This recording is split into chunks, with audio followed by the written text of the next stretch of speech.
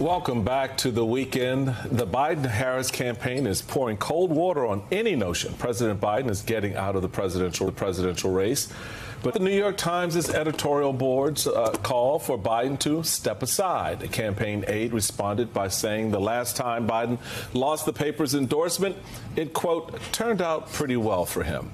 Since the debate, the president has been hitting the trail from North Carolina to New York, addressing concerns over his performance.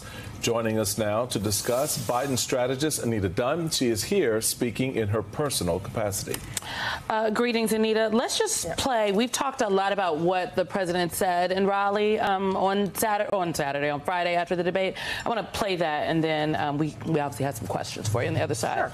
This is the president Friday in Raleigh, North Carolina. I don't debate as well as I used to.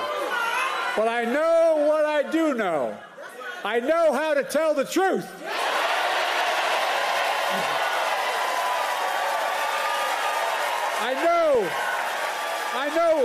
I know right from wrong.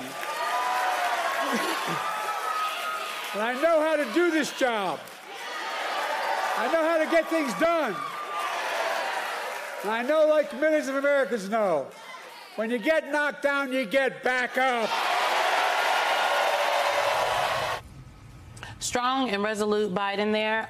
Yesterday, after that time was played and that event happened, a number of, not just reporters, but some strategists said this is great and good, and this was better for him than the debate night, but more people saw the debate than saw this. So what do you say to folks that say, Raleigh, what he did in North Carolina is good, but it's not enough to reassure voters? Well, as you know, a debate is one moment in a campaign. And the reality is that I think voters experience this debate a little differently than perhaps some of the insiders did. We were looking at a lot of research. Other people were looking at ongoing research as well during it. And voters actually focus on issues that are important to them. So, you know, I think that what you will see, as you often see after these debates, are not huge changes. The president's going to continue to be out there, and he's going to make his case for why Donald Trump is a threat to this country and why there is a better path ahead for America. And it's an America where everybody's included, where everyone has an opportunity, and where the federal government is not seen as an instrument of retribution and revenge, where you don't have a dictator on day one, where you have a true democracy, where people can disagree, but at the end of the day, we all come together behind certain basic American values. So that's what he is going to continue to talk about, and he will draw that contrast, as he did yesterday in North Carolina, as he did in the debate, and as he will moving forward. I think a lot of reaction, and I appreciate the point about the insider class, the Beltway community of polls and, you know, officials who look at this through jaundiced lens, actually, and the voters out there, and the polling seems to show that. Right. Despite a very, very poor performance, the president has seemingly held his own in the eyes of folks across the country.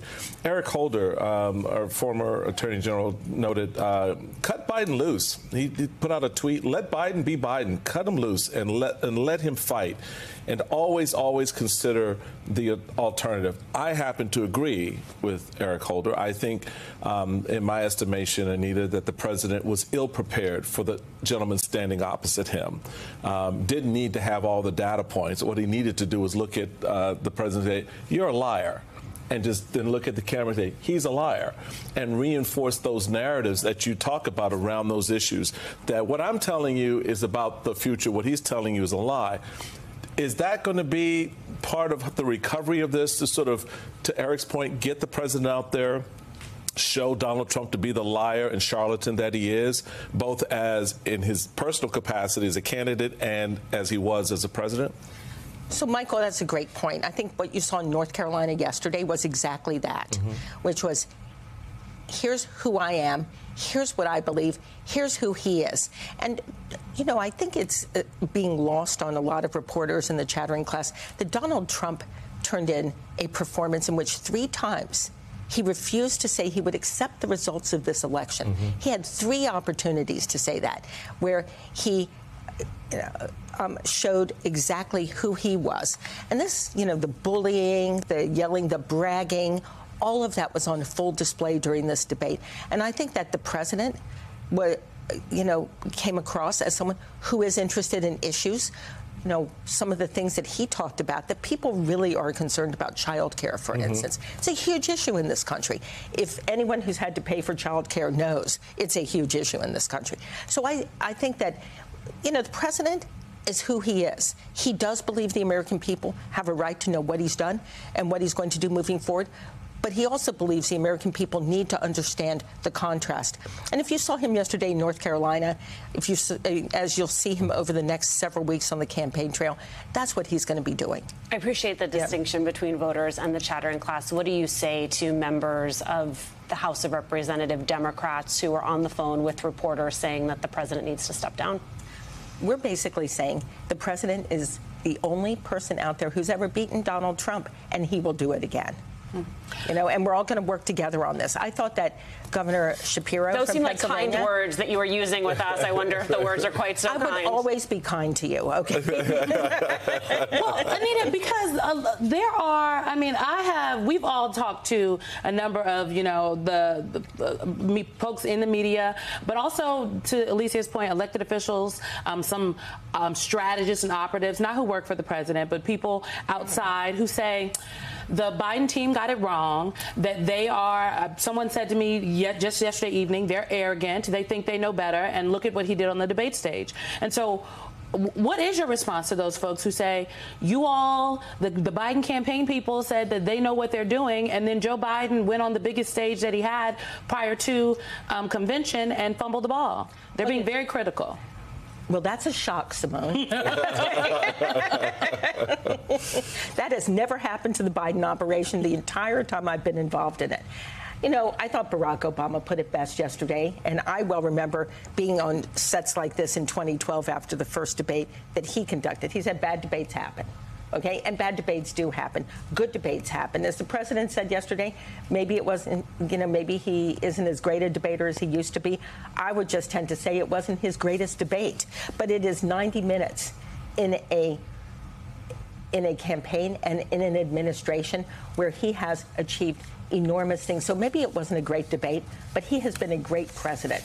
And that is the case he's going to take to the American people, and the campaign will take, and we will contrast it with where Donald Trump wants to lead this country. Because, one of the things that's amused me about the coverage here has been, Trump lied the entire time, and he really showed how unhinged he is and how he has no plans for the future that don't involve taking away people's rights, that don't involve using the federal government as an institution of revenge and retribution. But hey, we didn't like Donald. We didn't think that Joe Biden, could win a Tony Award off of his performance. So I think there is an issue here of what's really important to voters, because voters get to make these decisions.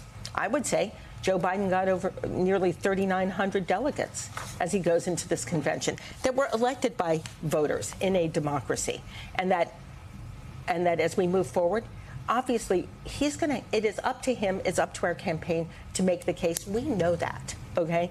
We know that it is up to us to make the case for his reelection, but more importantly, for where this country needs to go in the future, and that is a critical piece of this. So let's do a little bit of strategery, and my favorite Bushism, because I think at the end of the day, Anita, you and I sort of cut in that back room, sort of looking, okay, how do we move the pieces on the chessboard?